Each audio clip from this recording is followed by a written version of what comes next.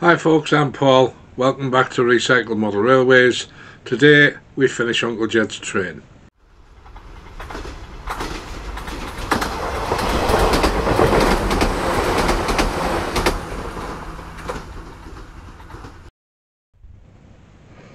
So, if you remember, this was Uncle Jed's little 060 tank. As I said in the previous video, you could hear the motor buzzing, but it wasn't doing a great deal else.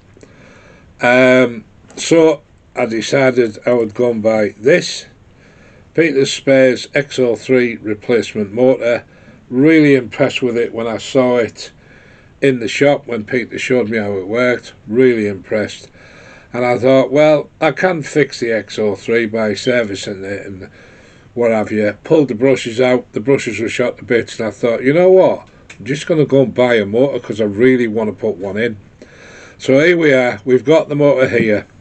What have we done to this? Well, I've saved you boring repetitive stuff. We've had the wheels off, we've cleaned everything, we've cleaned the contact strips, only on the one side obviously, but we've given them all a good clean. We've cleaned all the mess out of the driving cog here, give the frame a general clean up. The body shell at the moment is behind me. I give it a good brush up to clean it because it was a bit dusty and messy. I've took off what was left of the bumpers because I've bought 4 new ones from Peter's. But before I fit the bumpers, I've given it a coat of lacquer because it was looking a little bit lackluster. Not something I'd particularly always want to do every time, but I just thought it's going to look better with a bit of a coat of lacquer. So we give it a quick spray job. It's behind me at the moment drying. It does look a lot better, and it'll look even better when we chuck some new buffers on it and a couple of the figures that I've got. Obviously Loco crew. So plan for today, get this on. We've already had a little look. I've seen 00 Bill do this already. He had a couple of difficulties with his motor when he had it in, tipping up ever so slightly like this. He had it tipping up, not as much as that, I'm exaggerating it, and he had to bend it down a little bit, what have you, and he did say that it seemed to be depending on the chassis, etc. Well, I put this one in and it fits perfectly, so I've got no issues. I have looked at the support plate that goes on here, and after looking at it, I'm very much in agreement with Bill. Don't quite know what that is. I'm very much in agreement with Bill in that I'm not 100% personally convinced about putting this, when I get hold of it, this on the back of the motor without doing something about this top bit, because that little hole at the top, I'll have to put my glass on so I can see if you can see. There's a little hole at the top, as you can see. No, it's not coming out, is it? Right, I'll come back, hang on. Right, I'm back now, finished messing about. So, this here is the plate that goes behind the motor. Fastens down through there, and this just sits over the back of the motor. Like that. Now, I've got no issues with the bottom part here touching the frame, because that's the ground, but I'm concerned about this because this is the power in, and if you look, that hole has the ability to touch the contact, or if your wire isn't very carefully put in there, again it could touch, and this is your grounding plate. So I'm going to remove a little bit of this top section here just to make me feel happier about life. I'm going to do that. I'll cut it out, I'll mount the engine in, we'll cut this here, take that off there, reset it, solder it onto that, put this on, bolt it down, and then I'm going to give it a little test, because I don't know whether I need to run a wire from here on the chassis block to that pin. I'm thinking that technically the pin goes through there into there, so, and if it's got a good ground on that, on the back of the body, it should be fine. But me being me, and you get watts and all, I'll bring you back before I've tried it, and then we'll put some power to it and see what happens. And if it doesn't work, fine, we'll put the ground wire on it. But I kind of think this is going to work. We'll be back. Take two, because I've tried this once and my battery died. Typical. I've done that fight with everything this afternoon, folks. Soldering tips that wouldn't solder, extension leads that weren't long enough to do what I was trying to do, a Hornby controller, this piece of crap that I bought, going in the bin. When I get up in the loft, find my Hammond and Morgan and bin that piece of rubbish. Anyway, I did get ahead of myself. I put it on the test track. I forgot to switch the camera on. So I can already confirm to you that I was wrong about this. That is not sending a negative through to that terminal, and I'm guessing it's because that this actual L bracket thing here doesn't touch that. I did cut off the top of it because I didn't like how close it got to the live, so I put this now on here straight onto negative. Let's turn it on and hope it works. Oh, there we go. It seems a little unsure. Could be just the old battered Triang wheels.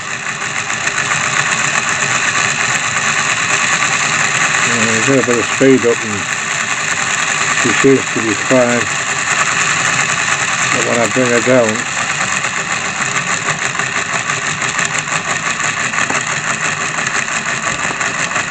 yeah, I might need to look at the nice. I might need to look at the that was soldering cases of sort on camera. I might need to move the gearing down or up a little bit, the worm, sorry, just to stop that. But she's running. I mean, that's what, probably a third of the power. If I turn it full on, there's no way can my Uncle Jeb run that on his track. It will be just too fast. He's got about, what's his layout, maybe 8 foot long and 3 foot wide, something like that. But by the time it gets to the corner, you're not going to get the controller fast enough to turn it down, and it'll just literally shoot straight off the end. So that's where we are. We've now got it rolling. I'm going to have a mess about with this worm here, see if I can't do something about this work that it's doing. I just think something might be off a little bit there. I know the quartering's fine because I did check the quartering before, but anyway, I'll turn it off while I faff on, because it's really hard to faff on and while you're on the camera and da. I'll explain to you what happens and what I did when I come back. Okay, I'm finally back after a lot of faffing about. Probably a good job that I didn't have it recording, because I don't think people could have coped with the swearing. Anyway, where did I get to with this? Well, first things first, I can't prove anything, because that crappy Hornby controller that's supposed to be hardly ever used has packed up completely, so I now have no power. Anyway, I've requartered it. That didn't solve the lurching motion that was going on. I've slackened off the centre pins a little bit. I've had the wheels off, I've cleaned them again, I've re-greased them, put them back on, put the rods back on, oiled it all again. Probably too much oil by now, I would think. I even put the new track pickup wire from the plate underneath to the back of the motor. I put a new one of those in. I've put the black wire on the negative side of the motor down to the pin that goes through. As you can see by the shell, she's a little bit shiny. I've done the bumpers, are we Norman? The buffers on the back end, and a new set of buffers on the front end, and as you can see, we've got one there, and we've got the one there hanging out. So all in all, she does run, but what I don't know is if all the messing about with the quartering and everything else and slackening the bars off, whether it's made a difference, because I've got no juice to try. I also don't have one of them 9-volt batteries that I keep seeing everybody using. So all I've got to do now is put the NAF Hornby couplings back on, and that's that one finished. I am going to get the Class 52 back out and stick a couple of crew in there. So I'll try and get them done before I call it a day, but if I get them in because I want to get this finished, get the Hornby couplings back on, get it wrapped up into a box, and then get crew in this, and then I'll come back to you, as long as it's not too late, because I want my tea. Right, so I'm going to wrap this video up. We've got the couplers back on the front and back. I had to replace one, didn't realise when I took them off that it was badly damaged, like the hook had gone. So I put my new hook on. Pardon me. He's got new hooks on, he's got new buffers. This thing's been stripped, and I mean stripped completely. Everything's been cleaned. It's had a couple of coats of lacquer, like I said, just to bring it up the spec a little bit. New buffers, 2 crab coo, brand spanking new motor. It's had everything done. I think I put enough time in on this. I haven't got time for that.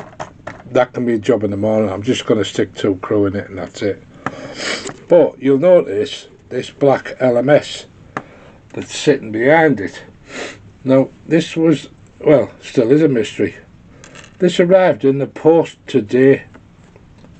Now yes, I have been buying some stuff on eBay, but I definitely didn't buy this. I even went on eBay to double check that I hadn't bought this, and I hadn't, which I was fairly sure I wouldn't have, because it doesn't really appeal to me. Anyway, it's here. I have no idea how. I have no idea where from. So, if any of you guys out there have sent me this, because I know my address is on YouTube somewhere from someone who sent me stuff previously. If any of you guys sent me this, thank you very much. Because other than one of you lot sending me this, I ain't got a clue where it's come from. No letters with it, nothing. Just a town and an address, which is in Wales. Of where it's, well, not an address, just a town and the general postcode. So like I said, if any of you guys sent me it, thank you very much. It is a lemur, and it looks like it's a HO lemur. If you look at that, stood next to that, there's a significant difference in the size. Significant. So what am I going to do with that? I don't know yet. I mean, well, a lot of it will depend on if I can get the wheels to sit on the track. I think I can. It's got a ring field in there. It has got, or did have, the attachment to pick up off the front wheels as well. The lemur ring field things are pretty good, as long as you know what to do with the motors to quieten them down.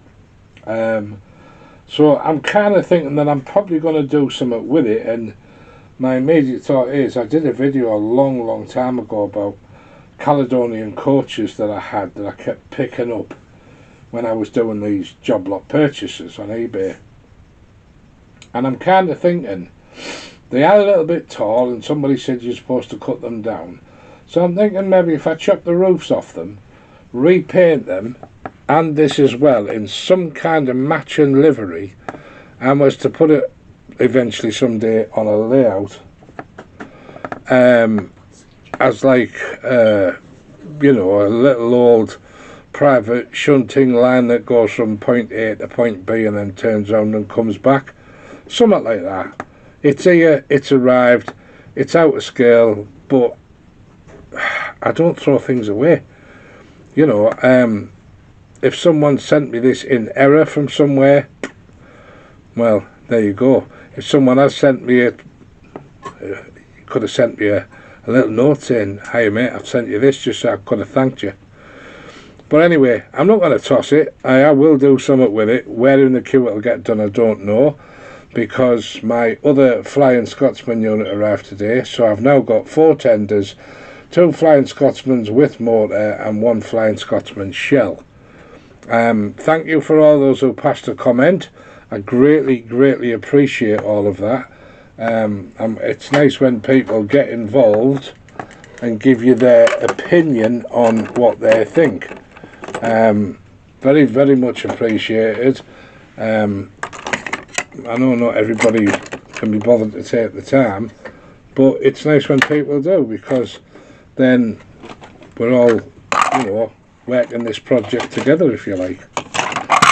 Oops. So yeah, thanks for your comments, folks. I appreciate it very much, and thank you for those of you who took the time to put those comments together. Anyway, I'm going to go because tea's arrived and it's time to sign off. Thank you very much everybody for watching. I hope this wasn't too boring. It was just me working on Uncle Jed's, but the next project is these, the Flying Scotsmans. Obviously the first part will be get them stripped. Right, take care everyone. See you again. Bye bye. Just a quick cut in here, folks. A little bit of an update on 2 things. Sorry I couldn't show you Uncle Jed's train on my test track. As you know, that crappy controller packed up. But both the trains have been taken back to Uncle Jed. It was done yesterday. He's had them both on his layout, both running absolutely spot on. He's over the moon with them, so it makes me happy. Uncle Jed's happy with them, and that's all that matters. And as for the black train, I found out where it come from, and I'm not keeping it. One of the guys who had bought a Scotsman off by error had printed the wrong address label off on his next sale and sent it to me. Anyway, he's been in touch and asked if I don't mind returning it, which obviously I will. I'm not the type that would try and rob something off somebody. So we're going to get it wrapped up after the Easter weekend and get it back to him. But just thought I'd update you. Both the trains, especially with the new motoring, I was right, it's too powerful for Uncle Jed's track if you turn it full up, but it does remarkably well. Some of you might have seen a video I did before where I made some coal wagons, and I had some water slide transfer paper, and I made up the name of his dad's coal business years ago, put them on the side of the trucks.